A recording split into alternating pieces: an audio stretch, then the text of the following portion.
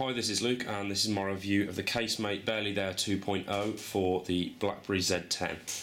The 2.0 Barely There case comes in two parts and the inside is lined with sort of rubbery material which gives grip to the phone and added impact resistance as well.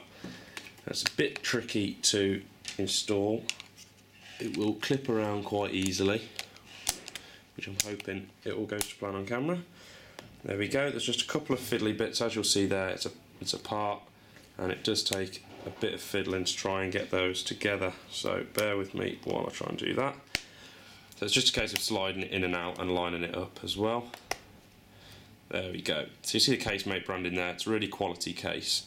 It's got brushed aluminium style, which works quite nicely with the black Z10, as I'm sure you'll agree, although it is quite Apple-esque. Casemate logo on the back as well. You've got cutouts for all of your ports and features that you need on the Z10, so everything's easily accessible, including the camera on the back.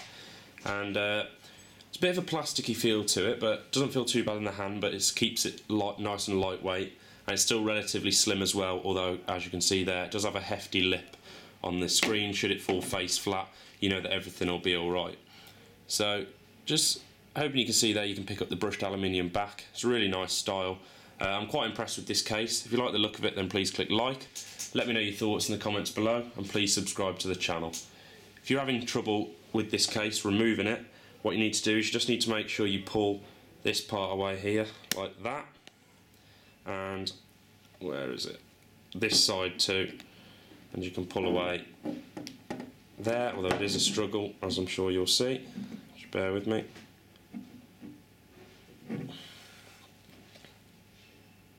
There you go. So it took a bit of trouble and it is hard to remove, so if you could take this case, it's really high quality, a little bit difficult to remove, which can only be a good thing. Thanks for watching.